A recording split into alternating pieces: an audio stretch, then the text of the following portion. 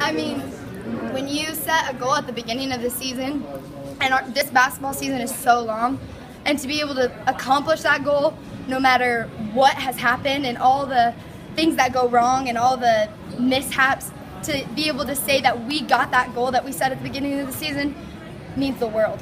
Well, and you guys have not been there, have you? No, we haven't, so that makes it even more memorable. Rachel, talk a little bit about for you. I mean, you hadn't played basketball for 2 years. Was this one of those reasons why you came back? Yes, I mean, you're going to state. There's really no better feeling than winning sub-state. So coming back was definitely one of the reasons why to get to state. I mean, because you hadn't touched the basketball in 2 years. No, I've been going to like summer camps and open gyms, but I haven't played an Andale basketball game since freshman year. Brittany, I saw you smile with about 6 seconds to go as you're dribbling out at the top of the key. Tell me about kind of what that feeling was at that moment.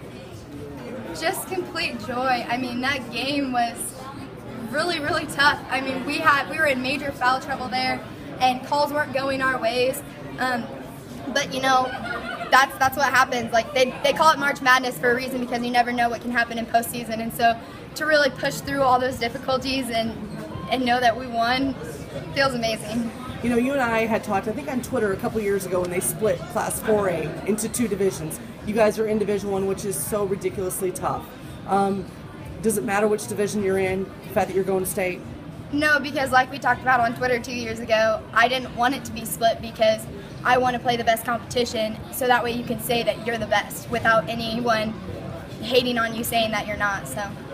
You guys took a loss with Kylie tonight. She got hurt. I don't know, obviously we don't know how long or what that is, but talk about how you guys kind of had to regroup there. You had Abby Maxwell, Jaden Easter, and Lauren Rowland in foul trouble. How did you guys handle all that? We, definitely our bench helped a lot, and Shelby Benjon came in and she did what she does best. She dribbles the ball down the court, and she's a threat, so we have to guard her. All right, okay. I'd like to say that, like, go along with that with Rachel. I mean, it's a team effort, and everyone talks about that, but it doesn't really resonate until you're in these kind of situations when you need your bench. And, you know, regardless of the people that came out there, like, we have 2 sophomores that didn't come out on the court at all. Their names are Peyton Chavez and Jill Bergkamp, and they were on the bench cheering us on the whole time, and that means the world to us as well.